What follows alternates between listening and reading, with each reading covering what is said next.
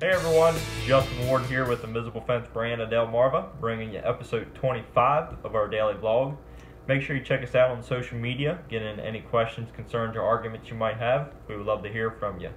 Today I'm going to talk to you about choosing a layout. I think I talked about this in another video, but I wanted to go more into detail about it, because I get a lot of people that just say they want it in the backyard or front yard, but don't take into consideration of covering the other doors of their house or garage doors.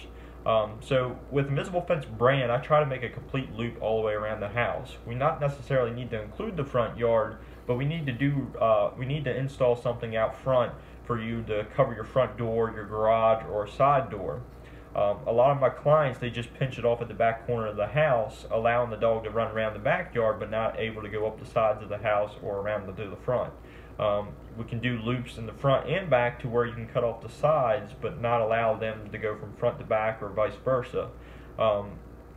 We can run the wire and install a solution for you just about anywhere you want.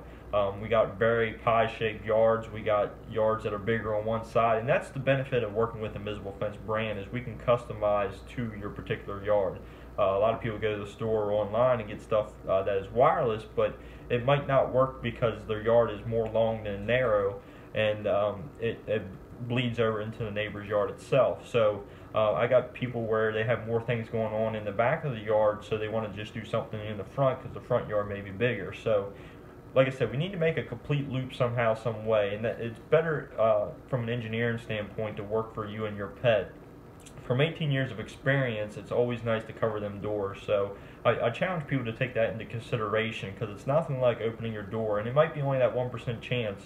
But when relatives come over and you open that door and you went to grab them, grab your pet, or the relatives themselves went to grab the pet, and it just slips out of their fingertips and then they're gone. So we try to prevent all scenarios, and like I said, with 18 years of experience, we see dogs get out on the self-installed kits because people don't do the complete loop. So you want to do that, and usually, I mean, it's easy to put your power source in any particular part of the house that's running that loop itself. So again, I challenge people to think about where they want their dog to be and where they don't want to be, what behaviors that the dog may be doing to need a solution, and what behaviors you want them to be doing.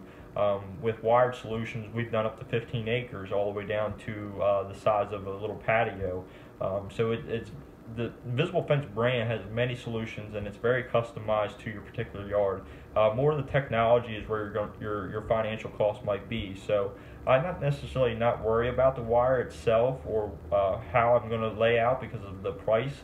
I'm just going to do what's working best for my pet and what's going to work best for me. So like I said, that's my challenge for you guys, to consider that when looking into an invisible fence. Think about layouts. We can do many I would say there's probably a good 100 or to 200 different layout designs that we can do for you and your pet. It also comes down to if you don't want them out of flower beds or in pool areas, things like that. So many designs. So I challenge you guys to do your homework on that, and reach out for any questions.